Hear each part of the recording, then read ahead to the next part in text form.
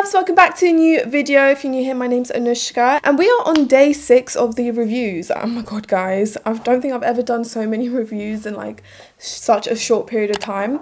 But today we're actually trying out the Morphe Filter Effect Soft Focused Foundation. I have been dying to try this. I actually went into Selfridges and colour matched myself. Of course, before we jump into the video, we're going to do our post notification shout out, and today's one's going to go to Anushka Parkamsetti. So girl with name matching. But yeah, thank you so much for hitting that notification bell button. I really appreciate it. And if you guys want to get one next time, all you have to do is subscribe, press the bell button, and then let me know in the comments below when you have done so. So you actually can get the Morphe foundation on the Cult Beauty website. It's a bit more accessible, you don't have to go to Selfridges, but it is helpful to be able to colour match. And I love the shade range. They have 40 shades. It's oil free, it's long wearing, medium coverage, blurs and diffuses the look of imperfections whilst hydrating and nourishing the skin.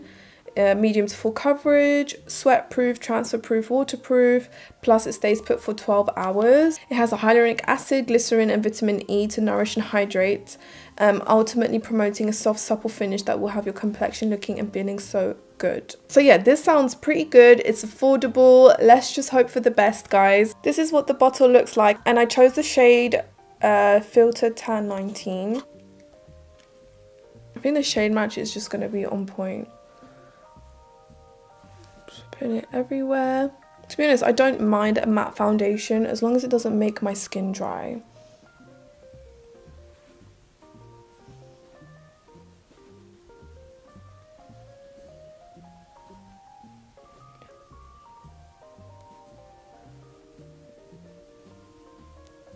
Okay, so that side's with a sponge. Let's try this with a brush.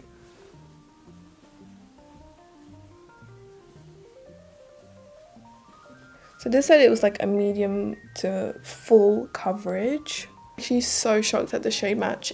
Literally on point. I do prefer it with a sponge though.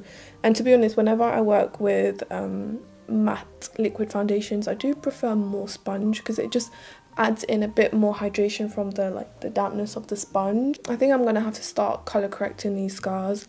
They're taking so long to go. I mean, it's looking pretty good. Pretty good, guys. Okay, let me just do the rest of my makeup and let's see how this looks. All right, guys, I've done my makeup. Make sure to follow me on Instagram if you want to see how I got this look. I've literally just went all out on the blush and I'm loving it. I'm wearing the EX1 Pretty in Peach blush, one of my all-time favorites. But yeah, I feel like I'm really gonna like this foundation. I'm getting slight smile lines, but I like how flawless this makes my skin look. So like if I'm going out for like dinner or something, like I would be happy to reach for this because it just makes your skin look so flawless. Honestly, I've just been used to more skin tints and tinted moisturizers where like I can see my skin through it and it just looks like skin, whilst this looks like you've got makeup on, but it just looks absolutely flawless, like doll like.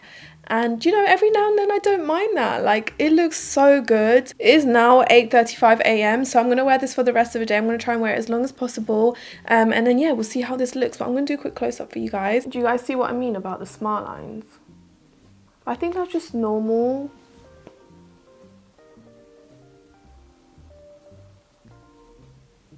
I mean, it looks nice. No dryness.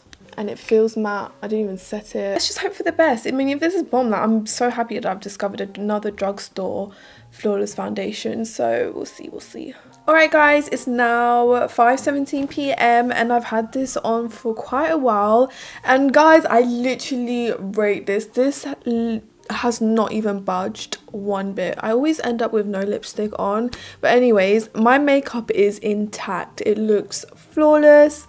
It looks a little bit glowy, you know, I've got a bit of a shine, but smile lines, there's nothing. It stayed put, but I didn't wear any masks today, so I feel like that can maybe play with the foundation a bit. But to be honest, I've been laying in bed and stuff and haven't seen anything transfer, and like it's not transferring on my hands at all. So yeah, it's really it's definitely transfer proof. I was trying to learn these TikTok dances and I get really sweaty, so like definitely sweat proof too.